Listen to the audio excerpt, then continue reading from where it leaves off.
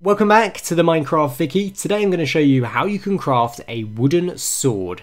So the first thing you need to do is find yourself a tree, and any type of tree will do. I just happen to be closer to this oak tree, and then you want to start punching to chop it down, just so you can get a few of these logs. And you don't need many for this recipe, so I would just grab a couple here, and then once you've got them, you want to make your way over to a crafting table. And if you don't know how to get one of these, we do have a video on it for you to check out.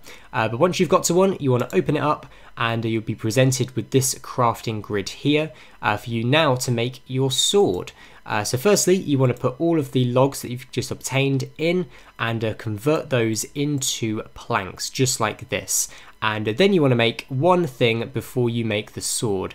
So the first thing you want to do is make your sticks, which you can just put in this arrangement here.